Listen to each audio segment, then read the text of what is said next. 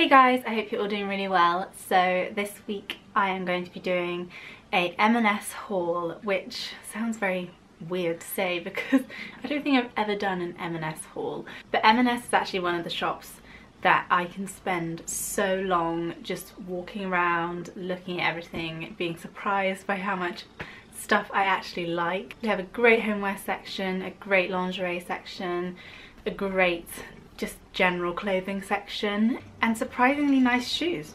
So thought it was about time I did an M&S haul. So I've ordered a mixture of homeware and clothing items, some of which I saw in store the other day and decided that I did maybe want them or maybe want to try them out again. I'm gonna get started, and I'm gonna start with homeware stuff first because I haven't bought homeware items in a long time and I'm very excited to show them to you. So I picked up two of these cushions that look like this. They're sort of quilted at the front and then they have this amazing scallop detailing all around them, and I am such a sucker for a scallop trim. This also kind of matches the quilt I have on my bed, so I was very excited to see this, and they were £30 each, which is quite expensive, but it's actually not too bad for a pillow that comes with a good insert. Really love this, and I bought two of these, so I think I'm going to put them on my bed. Might even put them there now. Oh, sorry spot. Next up from the homeware section, I picked up this really gorgeous washed quilted throw that's also got ruffles somewhere on the trim, but I haven't opened this up yet to look at it. This was £50. It's a super soft washed quilted throw, and you can also put it in the machine to wash it and tumble dry, which is good seeing as Spot sleeps on my bed for most of the day, and sometimes Spot throws up on my bed, which is lovely. So all the throws I have need to be able to be washed. So very glad that this is, and it doesn't feel as though you'd be able to wash it. But yeah, love this so much, and it goes perfectly with the pillows that I already have on my bed.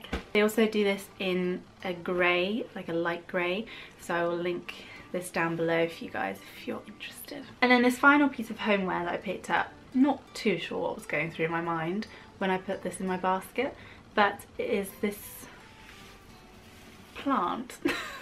It's a fake plant and it's got these pink pom-poms at the top, and I think I just really liked the pink pom-poms because they're pink pom-poms. Oh, one of those things just went up my nose. It's got this sort of cement base. It's not really real cement, I don't think. And this was £25, which isn't bad for a fake plant, but I think I'm going to take this back because I don't really like it that much. I'm going to move on to clothing, and I'm going to start with the thing that I actually tried on when I went into M&S the other day. So this is £30, and it's this little blue mini dress, and it's got a little ruffle at the bottom and a tiny ruffle on the sleeve, but I picked this up in a size 6 because I tried on a size 8 and it was just quite big. This looks quite big as well. This is no way a size 6. So I'm going to try it on again, but I just love the print and the bright blue. I just thought it would be really easy to style up, and it's not too short either, so you're not like, oh, that's a bit short. So this is what it looks like on. The only problem with the 6 is that it's just not really tight enough at the waist. It's a very square cut, like it's fitted around my hips, but everywhere else it's kind of not. It is a really nice dress and just quite a classic fit. I just thought it would be really easy for spring days with black tights if it's chilly, or no tights if it's not, and then a nice like black coat would look cute with this. The tiniest bit of gathering in the sleeves, but pretty much can't see it. Then just as I was leaving, I saw this cardigan, which is in the Peruna range. I always think it sounds like piranha, but it's not. And this was quite expensive. This was £45, but it's in this really gorgeous speckled, like dusky dark rose colour, and it's got a tie at the waist, which I thought would be really flattering, and I just instantly thought about wearing this with flared jeans. So I picked this up in a small, and I'll try this on, see how that looks. This is the cardigan. Don't have anything underneath it right now, just so that it, I don't know, I'm not really sure how I'd wear this. Probably with like a shirt or something underneath, or like a pretty pink top. I mean, it looks really nice, but I don't know if I'm gonna keep this. But I do think styled up right, this would look really, really nice. And I do love the colour with my hair. I think it really sort of complements red hair. And I think anyone can pull off this colour, to be honest. It's quite an easy colour to go with. Then ordered another cardigan because this looked really cute online. I hadn't seen it in real life. I ordered it in 2 different sizes because it didn't have many left in stock. So I've got a large and an extra small, and there's quite a difference between the large and the extra small. I think I prefer the large for a cardigan like this, but it's super chunky and yeah, just quite a classic cardigan. This is $29.50. So I'll try this one on. I'll try both sizes on so you guys can see what they look like on me. But this is the extra small and it's pretty diddy, but we shall see. So the extra small cardigan looks pretty stupid. Look where it comes on my arms. And it was very tight to get on. I feel like a cardigan in this style just shouldn't fit like this. It looks so much better in large. It's kind of a shame how the back is just sort of a plain knit. It would have been nice if it was continued a bit on the back, but not many companies do that because that would be an extra cost. But yeah, I do love cardigans like this. They're just so sort of classic looking and they look really cozy and cute. So I do really love the way this looks. It's got nice sleeves. It would have been nice if the sleeves were a bit baggier actually. But I guess it will keep you a bit warmer. There's no pockets.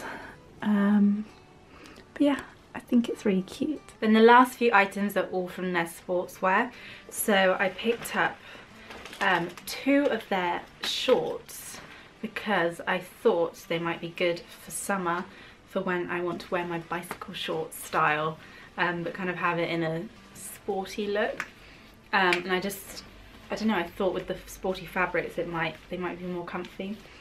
Because the ones I have at the moment are jersey, and I kind of always want something that covers over my bum because they're not the most flattering in that area. Yeah, I picked them up in a black, and they also have a little zip pocket at the back, which is quite handy. And I picked them up in navy too, in case the black was just too harsh on my pale skin. So yeah, I'm really hoping these fit because I got quite excited about them. These are the blue tights on. They're a really nice fit. I'm just not sure about the blue colour on me. I kind of feel like it's very school uniform. I'm not 100% sure that they're going to be camel toe free, to be honest. They don't look like they're made to be that safe in that area, which is a shame. But they're a nice height. They're really high-waisted. They actually go over my belly button, which is always great.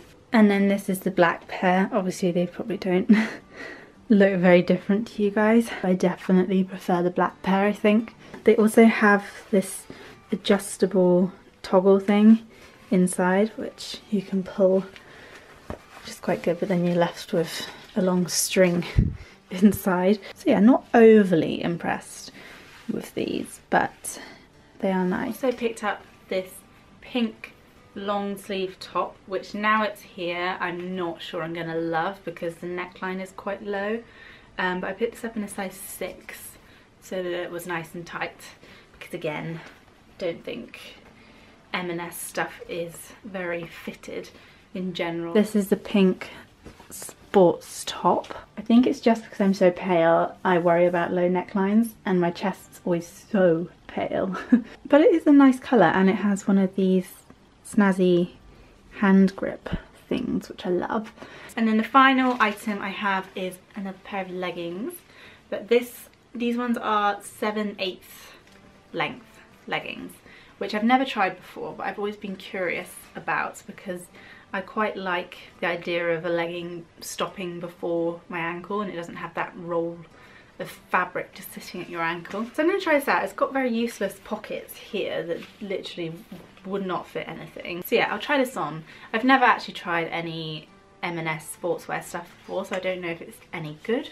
Let me know if you guys have tried M&S sportswear and if you think it's any good. The black 7/8 leggings.